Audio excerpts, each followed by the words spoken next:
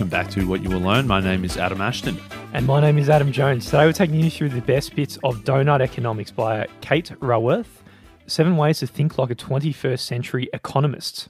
Buckminster Fuller, big old Bucky, he once said that you can never change things by fighting the existing reality. To change something, you need to build a new model that makes the existing model obsolete. Now, this book takes up this challenge of the whole system, probably one of the biggest challenges anyone could probably take up. And it sets out a whole bunch of mind-shifting ways in which we can all learn to think like a 21st century economist. So it really reveals the old ideas and sort of like pulls their pants down, a bit of the emperor's new clothes sort of thing going on, and it proposes a whole new economic story that is told in pictures just as much as in words.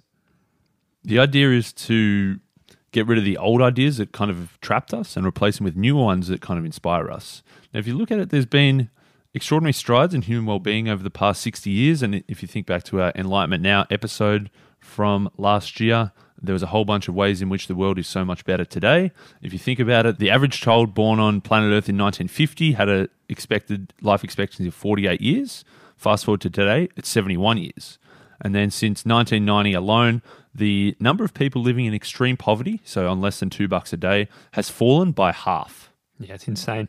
I think whenever we read a book or you do a book that's about like changing the world, you also got to have that Enlightenment Now part in context. And this is what definitely Kate has done. So it's sort of like keeping some of the good stuff we've had in the past, but also trying to inspire some new ways of thinking and new models and systems. Yeah, that's right. That's a good news, but kind of the rest of the story isn't so good. There's still 1 in 9 people don't have enough food to eat. In 2015, there were 6 million children under the age of 5 who died, and more than half of those were actually due to easily treatable conditions, things like diarrhea and malaria that really didn't need to happen.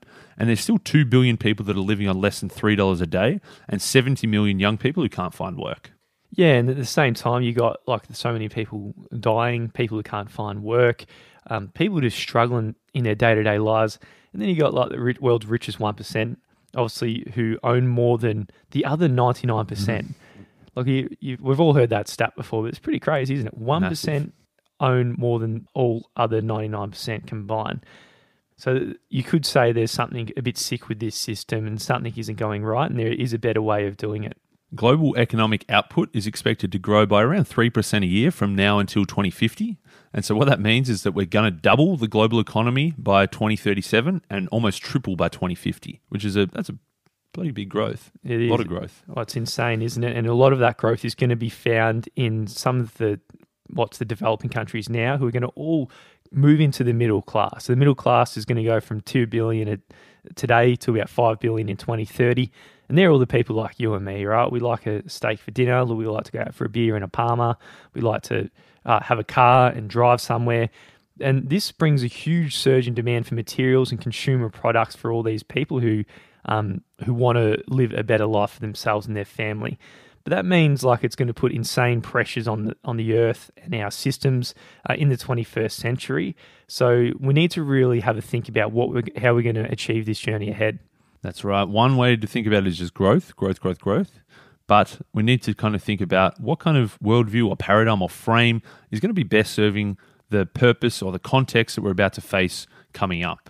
Because as humanity's context, as our values evolve, as we continually try to improve the way of life for everybody around the world, so too should the way that we envision and measure the economy as well. Global leaders regularly meet up to discuss the global economy. And in 2014, they met in Brisbane, Australia to discuss global trade. And all the G20 leaders, so the leaders of the developed countries, pledged to grow their economies by 2.1%. And they added that this was a little bit more ambitious and a little bit better than 2%. 2.1 sounded a bit right. And so they were happy with that sort of target. The thing with this was that just literally a couple of days before this big meeting, there was also another big meeting, and that was the IPCC, the Intergovernmental Panel on Climate Change. And the findings from that IPCC in 2014 were that the world faced severe, pervasive, and irreversible damage from rising greenhouse gas emissions. But when it came to the big G20 meeting, which was hosted by the Prime Minister of Australia at the time, Tony Abbott, it wasn't really about climate change. It was all about growth.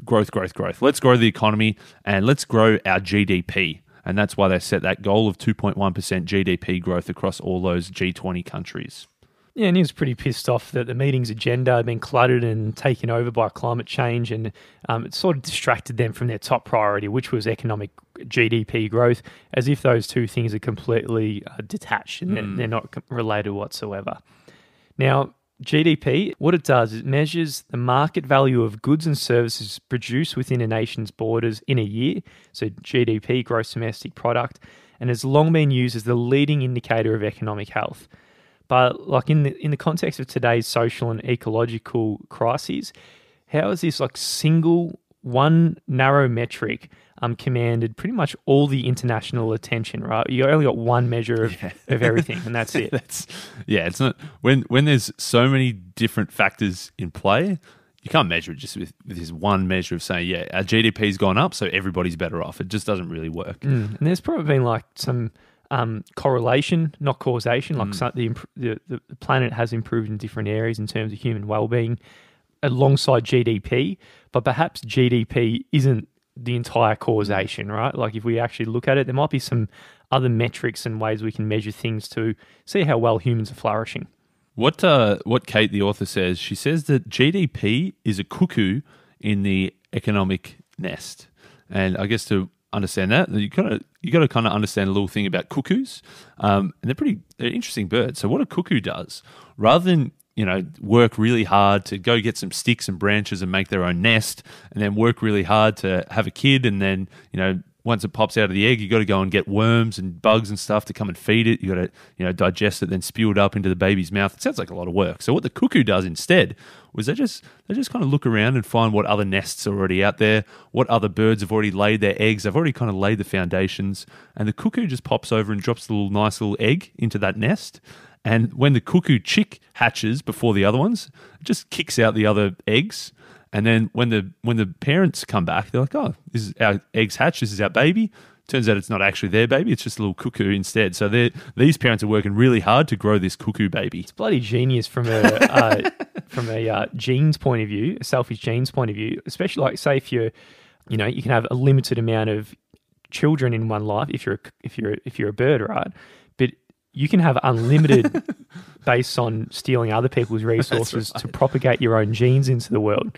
I say brilliant from a selfish gene point of view from Richard Dawkins' book, but it's a great strategy from that point of view. It really is. It's really low effort for you. All you've got to do is pop out the egg and everything else is taken care of. You pump out 20 in your lifetime. That's right. And so this is kind of what happened in economic metrics as well, in that if a bird leaves their nest unattended, they might find that it gets hijacked by the cuckoos. And in economics, if you kind of lose sight of your goals, if you're not really strictly paying attention to all the different various metrics, all of a sudden you realize that your economic nest might be hijacked and the old GDP cuckoo has taken over everything. Yeah, that's it. It's like at one stage, the question might have been, hey, what enables human beings to thrive? And it could have been a whole bunch of different things like living with dignity, opportunity, community, growth, all those sorts of things. Lots of measures of this one, yeah. There's lots of measures. And then one day, all of a sudden, you went out for a stroll and you came back and some economist just planted in this one metric, which was GDP. Yeah, it's a lot simpler, yeah. It's like if you're a bird and you got 6 different eggs and 6 different babies you got to feed, and then they all get kicked out by this one cuckoo, actually you might think, oh, well, this is a bit easier. I can sort of take the foot off the pedal a bit. Same with the economists. Rather than doing all these measures and thinking, it's a very hard, very complex question with a whole bunch of different facets, let's just use GDP and let's just measure that, and just that kind of will solve all our problems. So Kate's getting back in the nest here. She wants to boot out the old cuckoo of GDP and really get to the question of what's actually going to make us thrive. And this is where her whole idea of Doughnut Economics comes in. And what it does, it ensures prosperity for all that are living within the planet. And in other words, we need to get within the donut, which is sort of like a sweet spot for humanity. So what exactly is the donut? Besides being a tasty but very unhealthy snack, it is we can look at this shape to sort of look at the perfect little sweet spot in which we're safeguarding the world in which we're living in, but we're also satisfying every person's needs as well. So in a sense, you got like 2 lines of the donut, or 2 circumferences, and we're in the sweet spot. So let's say if we're going from the very center outwards, the first line we hit is the very bare minimum that humans need for well-being. And if you go below this, humans are going below the shortfalls of human well-being, and they're not really getting life's essentials such as your food, your education, and your housing. So if you're below that, it's a very bad thing. After that line, you've sort of got the sweet spot where you should be living. Then the next line is our ecological ceiling. So based on human beings on the planet, if you're taking in too much, you're consuming way too much, you're really overshooting the outside of that as well. So you're going above the ceiling and you're putting an overshoot of pressure on Earth's life-giving systems, such as your climate change, your ocean acidification, and your chemical pollution. So really, we want to be in this sweet spot, shaped like our little donut, like our favourite donuts at... What's our favourite donut? What is that place called? I had the donut, Krispy Kreme's donuts. I had one last week. It was very delicious. It was my cheat day, which slowly been coming cheat 3 days, 4 days. That's all right. Mate, those donuts you brought over to the barbecue were pretty tasty donuts Great as well. Great donuts, mate. And these are the sort of... well, they were the donuts with no hole in the middle. We want the donuts with a hole in the middle, and that's what our sweet spot is. That's right. So we know that if you go too low, you're going to miss out on satisfying human needs. If you go too high, we're going to be really putting strain on Earth systems. If you think about on the low end, there's a whole bunch of basics that everybody really needs to be satisfied, to be fulfilled in order for them to have a good and decent life. Things, the obvious ones, sufficient food, clean water, decent salination, access to energy, clean cooking facilities. Then you've also got your things like access to education and healthcare, a minimum income, decent work, decent housing, access to networks of information, and also networks of social support. And furthermore, there's also other important things that we need, things like gender equality, social equality, a political voice, bit of peace, bit of justice. All of these things are the basics that we really need to satisfy for every single person on Earth. Setting a target date to achieve all of them for every person seems like a wild ambition. It's now an official one. It's the United Nations Sustainable Development Goals, agreed by 193 countries in 2015, kind of signed up to these pledges, and the vast majority of goals need to be achieved by 2030. So we're almost halfway there. We are. Are we on track? We are on track to a whole bunch of them, I think. I remember I heard a lot about the Sustainable Development Goals when it was being made, and every now and then some people make reference to it, but you don't see too many updates on the news about how we're tracking for these big, important goals. It doesn't come on the news. There's a lot of companies pledging them still. Yeah, that's right. In the private sector, but maybe not so much in the public sector. But at the end of the day, the picture is clearer than ever before. Despite, if you heard on Enlightenment Now, we have had unprecedented progress in human well-being over the last 70 years. It's insane, the standard of living we've hit. But right now, we are far beyond our boundary on all sides, all right? Like some people are, if you look at a donut, some people are probably like kilometers away from the outer edge of the donut, and some people are right in that middle. So it's sort of just having that harmony and everything in balance, and we're living within the chalky donut. That's right. As we listed off all those really, really basic things that I think everybody can agree that are absolute necessities, but even with all that growth, the numbers still don't lie, that 1 in 9 don't have enough access to food to eat. 1 in 3 don't have access to a toilet. Is that right, or is that a typo? That's right. Wow. And 1 in 11 have no source of safe drinking water. So there's still plenty of work to go. As the subtitle suggests, the subtitle 7 Ways to Think Like a 21st Century Economist. Well, it's probably time to list out what are these 7 ways to think. The first way to think like a 21st century economist is to change the goal. As we've said, for the last 70 odd years, economics, it's been fixated on GDP, on this gross domestic product, on our national output. It became our primary measure of success and progress, and it's really become a fixation. But for the 21st century economist, a far bigger goal and far more all-encompassing goal is needed. It needs to be goals that really meet the human rights of every person within the means of our life-giving planet. And that goal really, as we've talked about, has to be within that big old donut. The second way to think is we need to see the big picture. If you did university, like Ashto did economics, and you didn't score too well on it, so I'll forgive you for not remembering this one, but it depicts the whole economy, which is like one limited image, which is the circular flow diagram. It just shows the flow of goods and services between the parties themselves, and it doesn't really account for, say, a bigger picture and the externalities and whatnot. And the limitations have been used to reinforce the neoliberal narrative about the efficiency of the markets, or the incompetence of the states, the domesticity of the household, and the tragedy of the commons. So it's time to get out there and draw a new picture on this one. The third way is to nurture human nature, which is harder to say than you think. But at the heart of 20th century economics, it was the rational economic man. It was that we are all self-interested, isolated, calculating, fixed in our tastes, dominant over nature. And this has kind of shaped the people we've become. But as we know, human nature is far richer than that. We're social, we're dependent and independent, we're sort of approximating more so than calculating, we're fluid in our values, we kind of change our mind a lot. So really we've got to take into account our real human nature and not just say that we're just this very simple, calculating, rational person. Fourth, we need to get savvy with systems. There's the iconic crisscross of the market supply. I remember that one. One. Supply and demand. That's an easy one. A+ for you there, mate. That was day one, though. I think you knew that before. I think that was like year 7, maybe. But that's all right. But it's the first one that most economic students encounter. But it's really rooted in misplaced 18th century metaphors on just mechanical equilibrium. It's essentially like you just, there's two things interacting with each other, A equals B, but we always forget that C, D, E, F, G, H, I, J, K, L, M, N, O, P, it's still part of it, and that's when we're getting savvy with systems.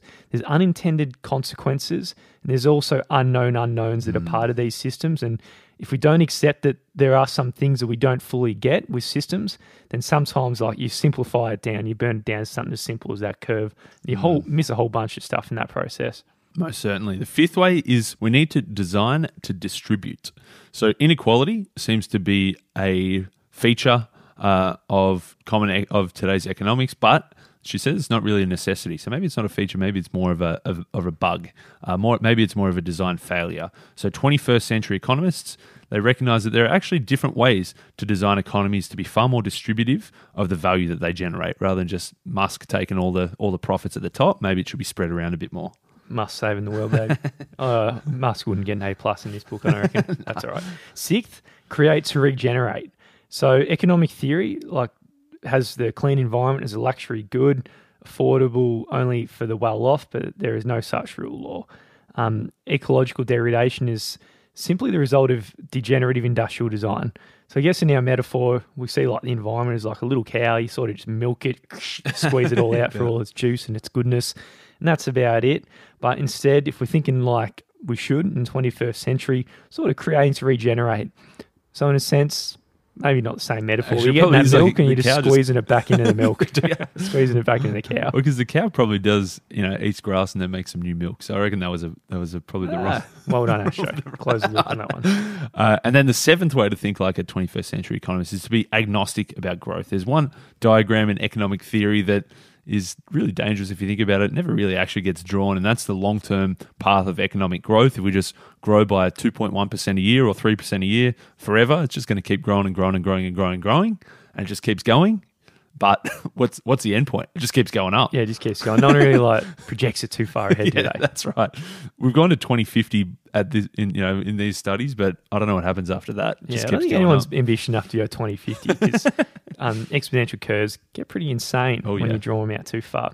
So the 7 ways of thinking like a 21st century economist doesn't really lay out specific policy descriptions at the granular level or institutional fixes. There's no real immediate answers of what to do next. But we need to fundamentally, radically change the way we think about economics and the way this century demands.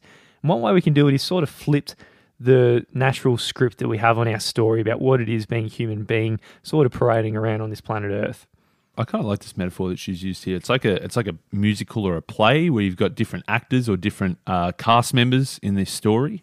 And we'll run through the cast of the 20th century as I do, when you're watching the credits at the end of the movie, they list them in order of appearance. So we'll list them out that way as well. The most important one pops up first. You're not going to get the pleb. That's right. That pops up, are you? That's right. The person with the 30-second cameo. We're going the main characters here and then going in order from there. So the first cast member onto the stage, that's the market. The market is efficient, so we're going to give it free rein. As Adam Smith famously wrote, the butcher and the brewer and the baker, they're not benevolently making their meat and their bread and their beer just for everybody to have a nice tasty dinner. They're actually doing it because they have regard for their own self-interest. They're going to make something out of this as well. So the market's the big dog there. Second in order is the business. And business is innovative. So we need to let the innovators go out there and do what they do best and make the change, better changes in the world. So the business of business is business. Yeah. And what firms bring together, they get labour, and they're very efficient at putting capital together to produce novel goods and services and maximising their profits. There's really no need to look at what goes on behind the scenes in the factories and farms, as long as they're sort of playing within the legal rules of the game. Yeah, that's right. We got finance. Finance, it's infallible, so we're going to trust in its ways. The banks, they take people's savings and they very cleverly turn this into profitable investments. So it means the businesses that need investment, they get their funds that they need. The people who have given over their savings, they get a little bit in return as well. So it seems like a real good win-win-win system. Trade, it's win-win. So open your borders. Both parties, you're going to gain from it. It's win-win, as your old mate Covey says, no matter how unequal they are. So hence trade barriers, they should be dismantled. You've got the state, but the state, it's a little bit incompetent, so we're not going to let it meddle. Don't let it touch anything. It seems like every time the government tries to intervene in the market, they kind of make things worse. They kind of stuff it up more than they distort incentives. They pick the white elephants instead of the winners, which sounds like a very bad thing to do by the sounds of it. Maybe you want a grey elephant instead. Whenever the government tries to smooth out the business cycle, they kind of stuff up the timing and they actually make it worse than if they had to just let it run. So let's keep their grubby hands out of everything and let's just run it for ourselves. I think that's quite an accurate and unbiased sort of picture of, I'd say, what our economic story is to be on this earth. And these are the things that he always gets spoken about in terms of the goals and improving human well-being and whatnot. Me and you, Ashto, have probably been spruiking the same story in different sort of ways over time. But when we're talking about this story, these characters are kind of just don't pop up on stage whatsoever. A few people went to the casting, went to the auditions, but they didn't get selected for a role at all. So they're just hanging out behind the shadows, or maybe they're watching on, but they're not really part of this big story. None whatsoever. And one is the household. What happens here is the household, they sort of supply the labour and capital to the market. But there's no need to sort of lift the roof and just see what goes on between the four walls. The ones who are taking care of the domestic affairs, they sort of belong to the home. And this isn't really something that contributes to the GDP, right? Like the thing that actually makes the economy and human well-being thrive. Remember, GDP is the only metric at the moment. Anything that goes on in the household, it just doesn't really matter or contribute to anything, does it? That's right. Let's just forget about it. We won't even count it. Another one that missed out is the commons, which are tragic. So we sell them off things. The tragedy of the commons is like where there's shared resources, things like grazing fields and fish stocks, they tend to be overexploited by a few individuals. You know, you've got the seaspiracy where you've got a couple of people that are going out and getting all the fish in the sea because it's kind of a common thing available to everybody. But what that means is that because there's a couple of people that are overexploiting it, it means it gets depleted for everybody. So everybody loses out. That's it. It's the old game theory when everyone's pursuing their own self-interest and doing what's best for them. You get a whole bunch of them doing the same thing. Everyone is worse off for it, even though you're doing what's best for yourself. So That's right. That's a tragedy. That's right. Society, it's non-existent, so ignore it. The old Margaret Thatcher, she famously declared in the 1980s, there's only individual men and women and their families, and it's the market that connects them. There's no real such thing as societies, because if you drill down, it's just individual people. We don't need to cast society in our play. Another one we don't need to worry about in the play is Earth. Earth, it's inexhaustible, so let's just take all we want. You know, there's not really going to be a shortage of Earth supplies. You know, if it's things like, say, copper or oil, if they start to run low, we'll just raise the price. Maybe people use it a little bit more sparingly, but we're just going to find other sources. There's always going to be something that we can find to milk from the cow's milk that you were talking about before of planet Earth, and we can just take something else. It's been an undeniably brilliant lineup. It's a few missing characters, but a great play. It's promised a neoliberal script and a road to freedom. Who could be against that? But putting this blind faith in the markets whilst ignoring some of the other characters and having it in this order of the appearance might not cut it as we move into the new century. What the new century requires is a new show cast in a different order of appearance. That's right. This show that we've been watching so far has kind of taken us to the brink of ecological, social and financial collapse because of the cast members cast in the wrong order. So instead, Kate suggests, let's go for a different show and we'll flip the script around a little bit and we'll cast it in a different order. So the first actor walking onto stage in Kate's play is actually Earth. Earth, it's life-giving, so we've got to respect the boundaries. So it's not just an inexhaustible source of just the basic stuff we need. It actually, our economy exists within a biosphere. It's a delicate zone in which we're living. The land, the waters, the atmosphere, we're continually drawing upon it, and it matters that we keep it healthy so that we can continue to draw upon it as well. Second is society, and this is foundational, so we need to nurture the connections of the human beings within society. Political theorists use the term social capital to sort of describe the wealth of trust and reciprocity that is created within social groups as a result of the networks and relationships. So let's say you're just like going for a coffee and there's just good shit happening everywhere. And sort of like there's good shit happening everywhere. You've got this feeling of reciprocity. It's a very simple version of what she was saying. If you go to the cafe and there's good shit happening, then that's good. I think she had something a little bit deeper than that, but yeah. A bit deeper.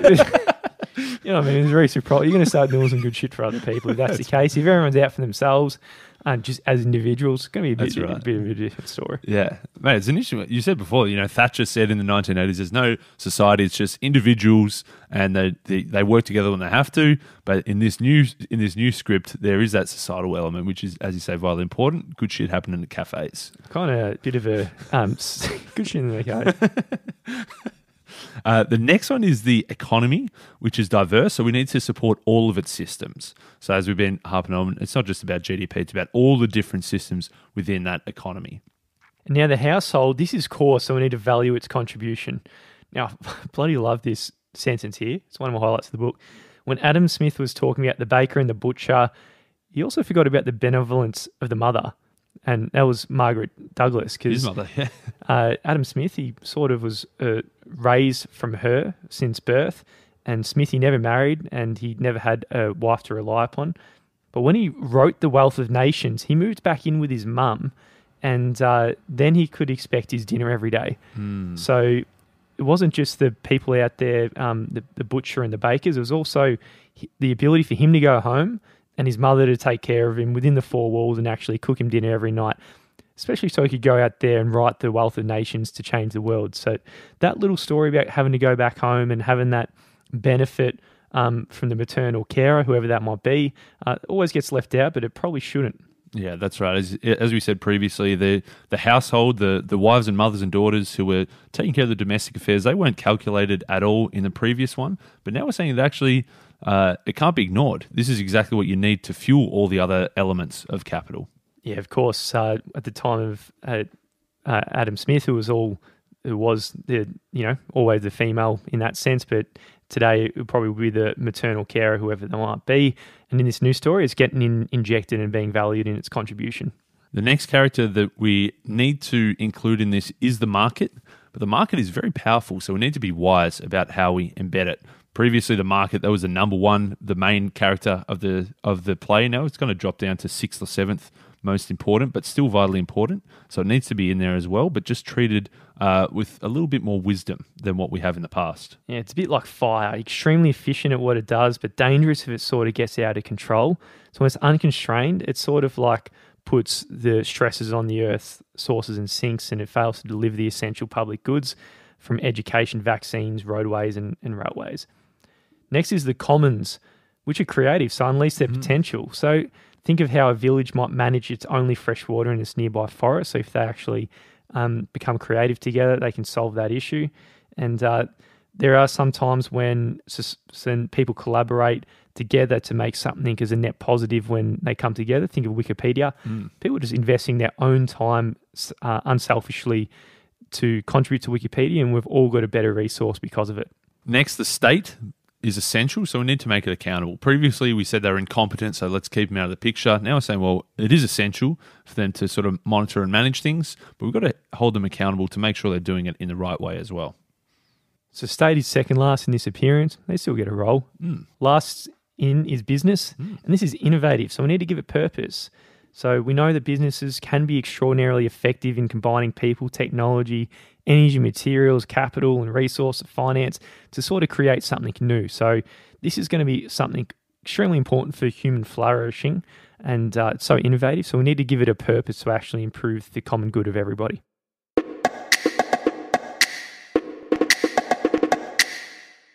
Our beliefs about economic growth, they're almost religious. They're personal in nature, very political in consequence. They're privately held, very little discussed and brought into the open.